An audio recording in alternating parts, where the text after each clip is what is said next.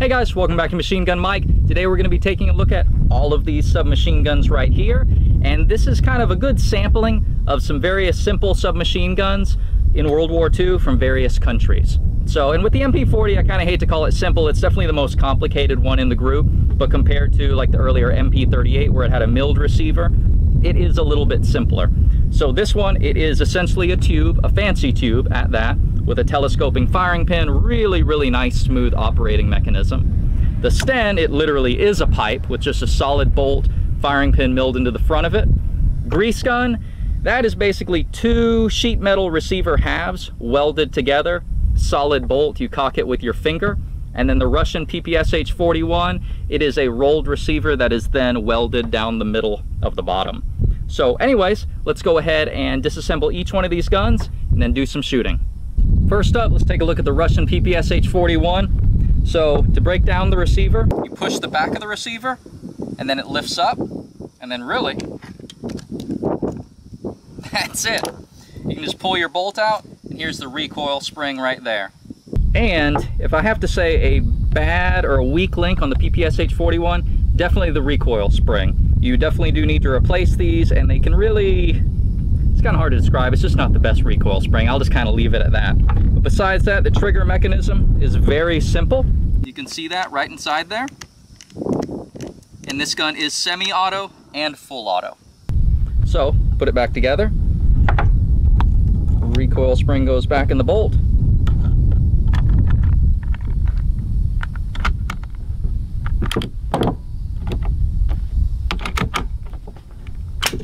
And that's it. So that's the PPSH-41. Next up, let's look at the MP40 submachine gun. Beautiful submachine gun. I really do like these things, and very smooth shooting submachine guns. So to break it down, there's actually a knob right here. You pull that knob, you rotate it 90 degrees, and when you do that, you can pull the trigger, you rotate the receiver, and it comes right out. Very simple. And here is the bolt itself, as well as the telescoping firing pin. And these are prone to breaking. Obviously, you can tell that is something that could definitely happen. So I'll put it back together.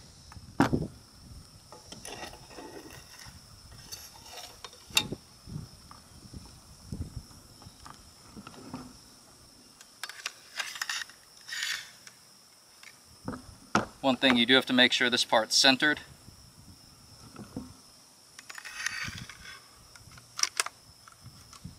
There we go.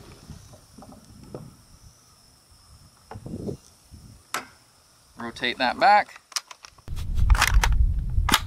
All right, there it is, put back together. So next up, let's do the sten. The grease gun will take me a while to do, and I'll explain to you why. So here's the sten, definitely the crudest out of all of the machine guns we're looking at today. It really is essentially a pipe, and the magazine well does go to the side like that. You can rotate it to the bottom, but you can't shoot it like this. This is purely for storage. But that other German submachine gun I was mentioning earlier that's super simple, it actually does look like that. So anyways, break it down. There's this button right here, you push that. Kind of need to use two hands. Sometimes it's trickier doing this on camera. Trying to make sure you guys see everything. So anyways, once you remove the stock, you can then push this, you rotate it, that cap comes out.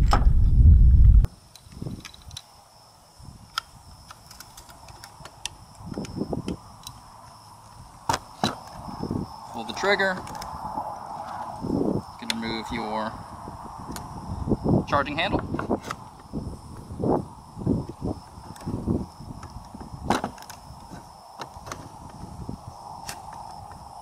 Come on. There we go. There's your bolt. Right there. Mine's actually a little dirty, but I will clean it after we do more shooting today. But yeah, just a solid piece of steel with a machined firing pin in the front. So now I'll put this back together.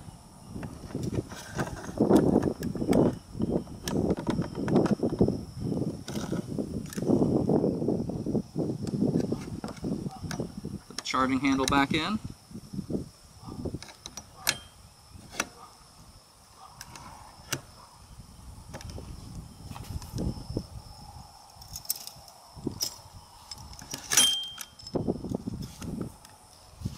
And there's these tabs right here that have to line up with these notches on the inside of the receiver. So you push them in there and then you rotate, locks it in place. Then the stock, go right back on. All right, so that's it for the sten. So next up, we have the grease gun, the M3A1. And so my M3A1 does take a little bit longer to break down, and I will explain that once I get to it. So first, let's remove the stock. Mine's a little snug. And that also doubles as the barrel wrench.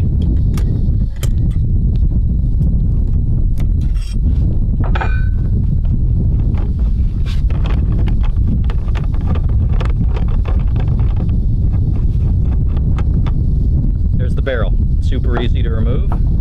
So now, on a normal M3A1, I would be able to lift the dust cover, pull the trigger, and the bolt would come right out the front.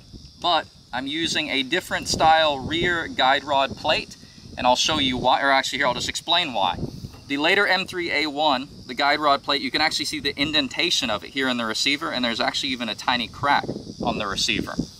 Well, the reason they made it smaller, even though it does cause a lot more wear and stress at the end of the receiver, was because then it could go over the ejector.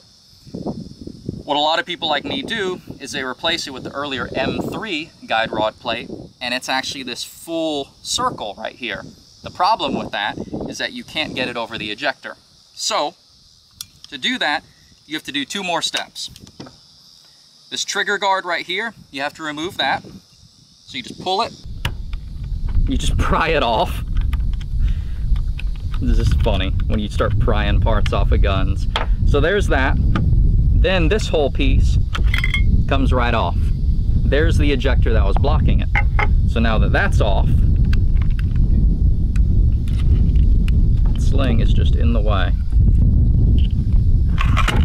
Oh, there you go. So now it can come right out. So if you look at this, you can see, granted it's not the full circle, it's still flat a little bit on the tops, but it's a lot larger than the later M3A1, which is this gun, where it's just a little rectangle. But you swap this in and it reduces the stress at the rear of the receiver significantly. So that's why I did that. So now to put it back together,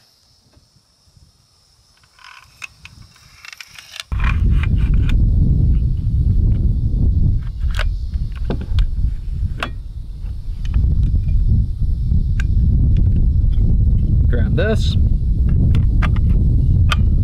put that right back on like so, hook that in there, and this you just push down, pops right in. Get your barrel,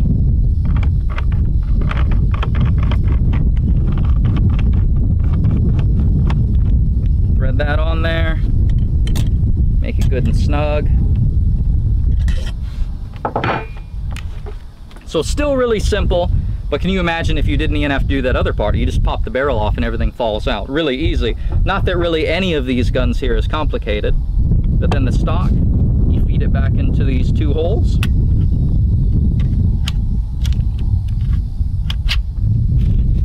There you go. So let's go ahead and get the mags loaded up for all of these and do some shooting.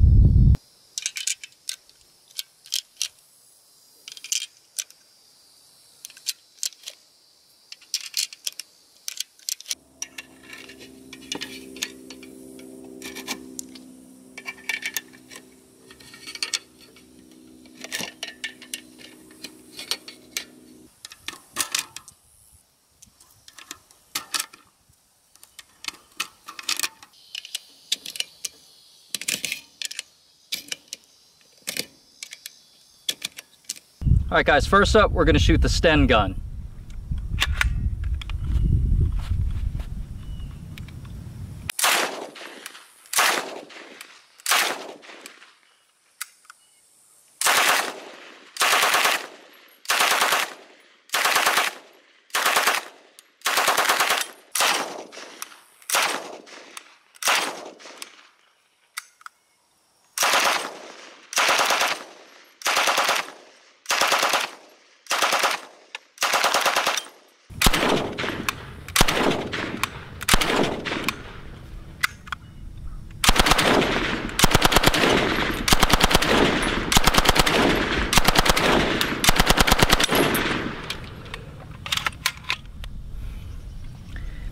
know, this gun, for as crude and simple as it is, it's actually an extremely pleasant shooting gun. Very smooth operating mechanism, no recoil. Of course, it's 9mm, and it's a little heavy for 9mm, so that's probably part of it.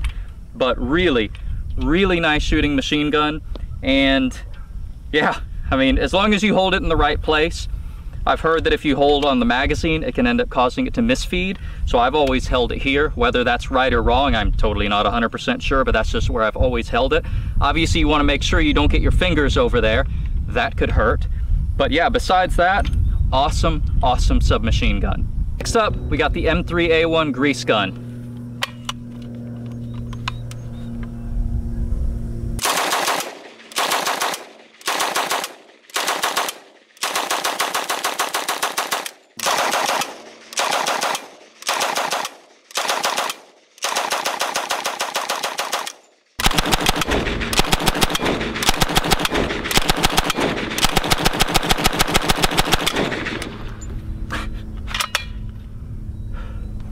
A little bit more recoil with this one, a little chuggy. It is 45 ACP, but really, again, because that bolt rides on those guide rods, man, it is a super smooth machine gun. And so far, it has been 100% reliable, not a single failure with this thing. So, gotta be impressed with it. I mean, just look at it. This thing has put so many rounds down range, and it's still chugging along. So next up, we've got the Russian PPSH-41 chambered in the 7.62 Tokarev round. Very high rate of fire, especially compared to that grease gun.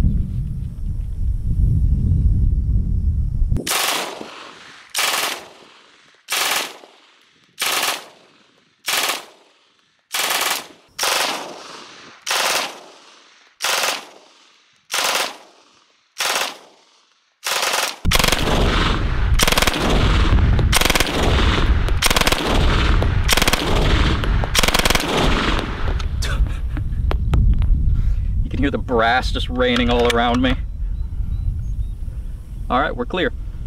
So, real high rate of fire. With that being said though, the recoil really isn't that bad. And I can't really explain why that is, but I assume it has something to do, you know, just the caliber itself. It's not a very large caliber. But yeah, you pull this thing in, and I'm sure you can see the muzzle end, it's not rising a lot. And I mean, it's shooting 1,000 RPMs, 900 RPMs. Still very pleasant to shoot. This barrel shroud, it gets a little toasty, even after just that. But yeah, again, another one of those guns where super reliable, even though it's super simple, and it has a lot of wear and tear on it as well. So anyways, the Russians knew what they were doing. So next up is my personal favorite, the German MP40 submachine gun.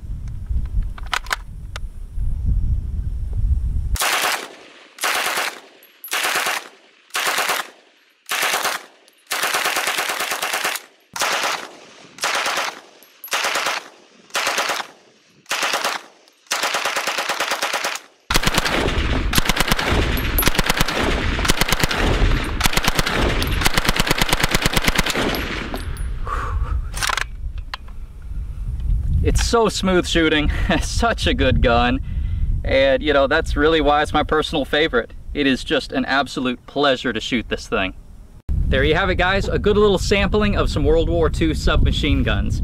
You know, and I'm sure that you notice when you shoot them, very different experiences with all of them. You know, you have things like the MP40 with the telescoping firing pin and that whole recoil system, super smooth.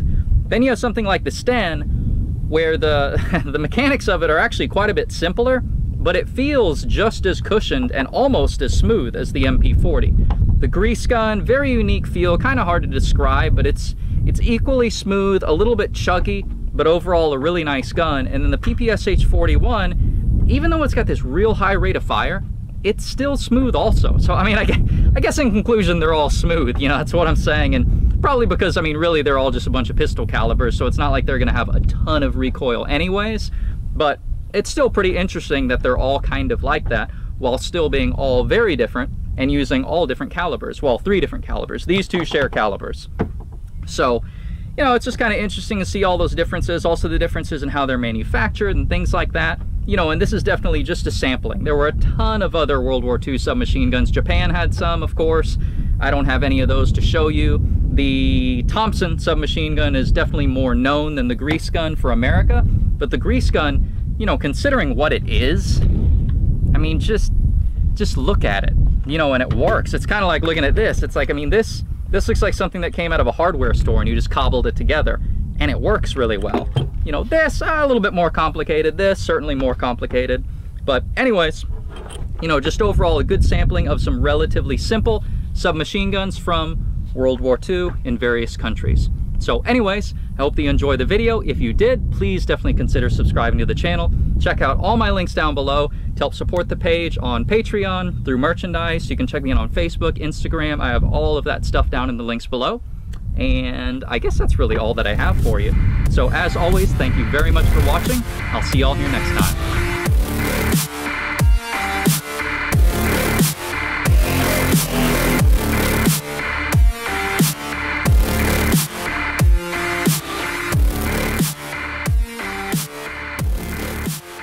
Simple. The MP40 is still actually a really nicely made and not super simple submachine gun, but it's in this grouping because the MP...